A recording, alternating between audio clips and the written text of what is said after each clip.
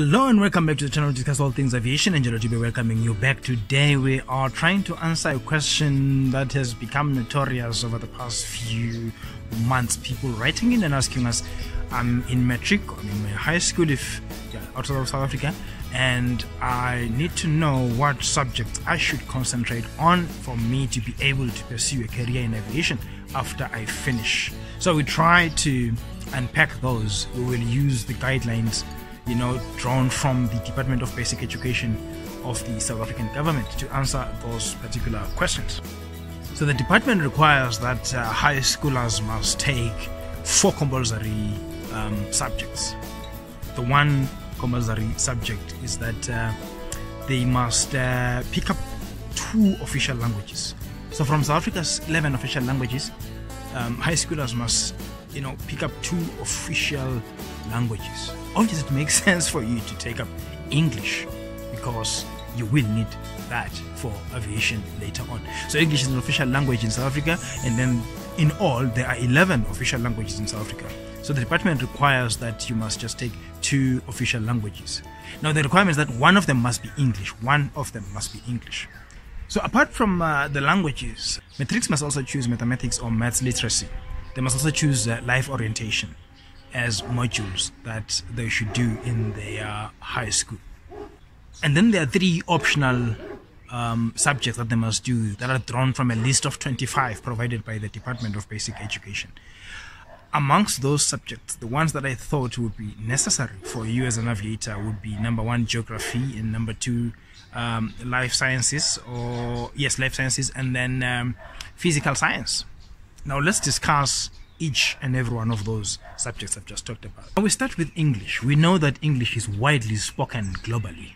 I am not here saying English is a global language because there are areas where English will be useless for you. It won't help you in any way. They won't understand a word of English. There are territories like that.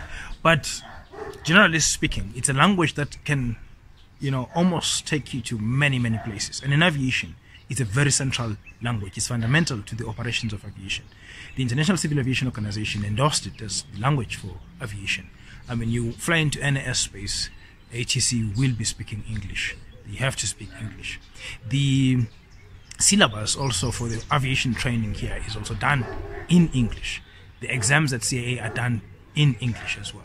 So you will need to know English. You need to pass English. It's imperative that you do so. Now I've heard people complain that, but English is not my first language. English is what? English is what? Like, listen, it's not my first language either. But you cannot barge into a career and expect people to change the career for you.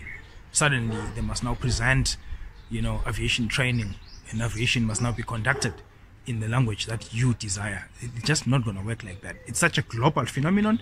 It's imperative that we agree on one language and we all learn it. If English is not your first language, hard luck. Just get down to learning. Just get down to reading more. Get down to improving your language. It's your duty to do so. If you want to join aviation, unfortunately, you just have to improve your language. You have to improve your English. There's no 2 ways about it. So English is critical. If you're in high school and you are wondering whether English is important for you, it definitely is. Nobody will hire a pilot who cannot converse in English.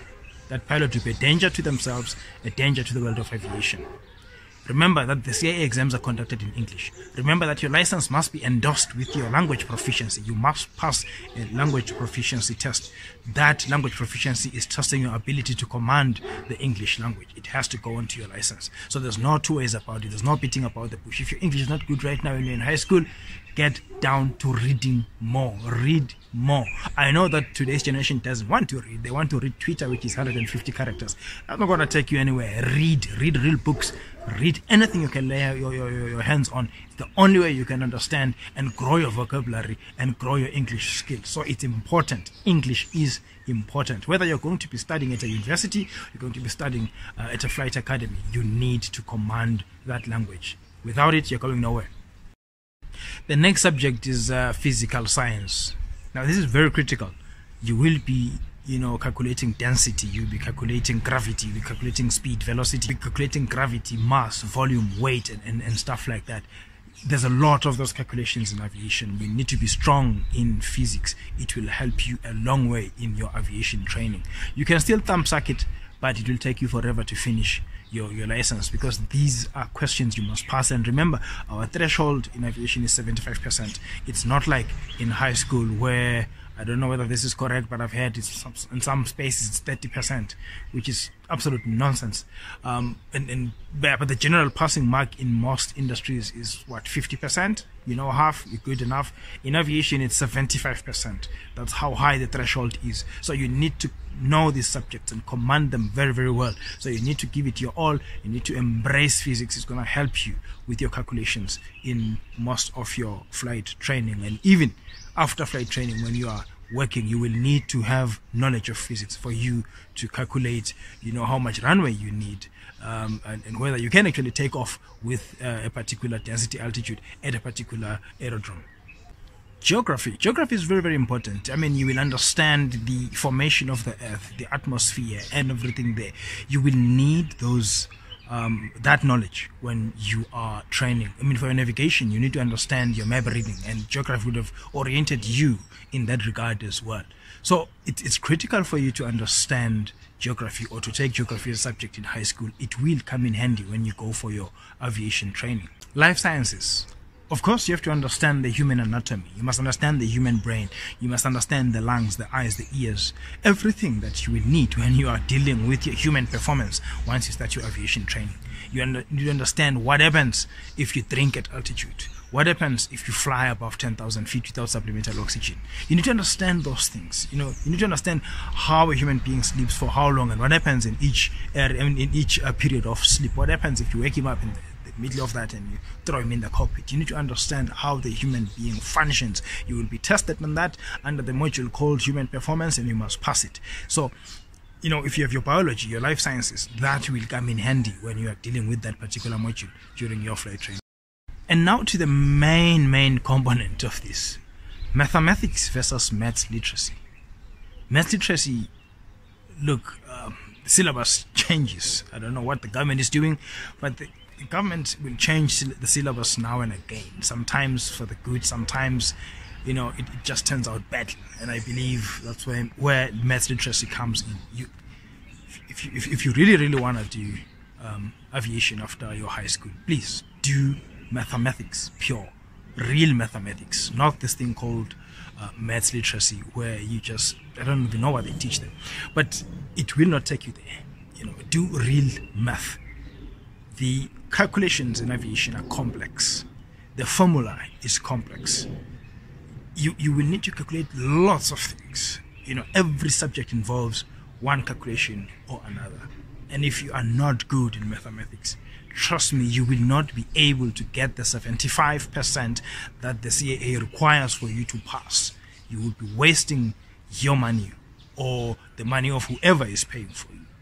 So stay away from math literacy. Do real mathematics if you really want to excel in aviation. Because math literacy is all about getting you to understand the basic language of mathematics, the basics of, you know, how maths operates. That's not what CAA is looking for. CAA is not going to be asking you those, you know, teddy bear fluffy questions that maths lit would give you. CAA will be asking you real questions that require real formula, complex questions. So stay away from anything that doesn't prepare you for the path that you want to take. If you want to study, go and study the arts. If you want to go and study, you know, playwright and be an actress or an actor somewhere, go ahead, do that. But if you really want to get into the cockpit, mathematics is what you must take as a subject in high school. You will need it. Otherwise, you won't become a pilot. So for my high school people out there who have been writing in and asking what subject they should take, I think we've just tabled them right here in this episode, and I think that will help you in choosing your subjects going forward. And continue to click like on our videos and to share them with your buddies and to continue watching. I mean, it's the only way we can grow this channel, to reach out to other African children out there and make Africa great again. Whatever you do, whether you're in high school or not, remember, with every hour the cockpit beckons. Even at high school level, it's a question of hours, it's a game of hours. If you don't put in the hours, you are going nowhere. Keep putting in the hours towards your aviation training, towards, you know, achieving your goal of becoming a pilot one day. And until next time, Angela Dube here signing out and saying cheers.